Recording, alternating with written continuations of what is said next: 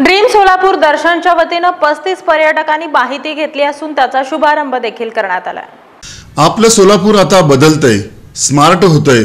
दरवर्षी लाखो लोक सोलापूर भेटीस येतात। सर्वांनाच सोलापूरचं संपूर्ण दर्शन होतं का हे आता पूर्ण उत्तर आम्ही देतोय।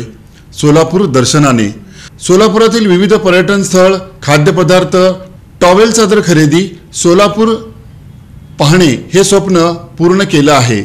सोलापूर दर्शनमध्ये आज एक संपूर्ण सोलापूर शहर दर्शन झाले।